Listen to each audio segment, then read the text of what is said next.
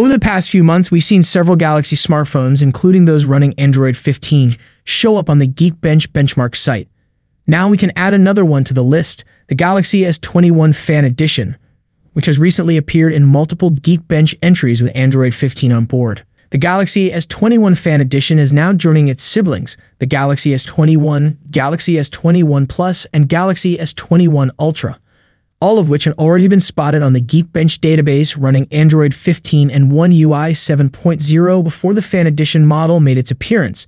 This lineup is gradually shaping up to fully embrace the latest Android update, with each device now gearing up to offer users the new features and enhancements that come with Android 15 and Samsung's updated One UI.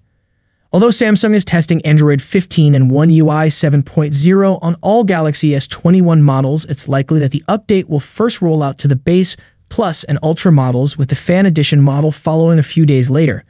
But this is just speculation. We can't be certain about Samsung's exact release schedule for Android 15 and One UI 7.0.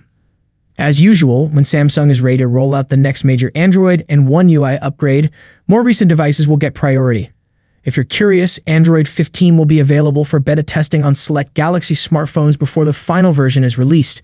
The Galaxy S21 series will probably be included in this beta, although it's likely that only the non-Fan Edition models will have access. Here's why the One UI 7 beta update is taking its sweet time. Get ready for some insider details.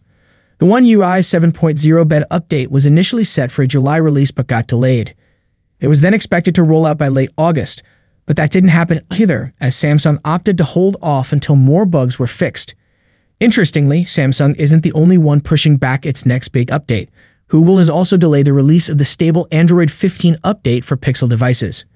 Many were hoping for the stable Android 15 update to drop next month, but that's not going to happen, according to a report from Android Authority. The report suggests that Google won't release the stable update for Pixel smartphones and tablets in September as expected. Instead, the update is now planned for October 2024.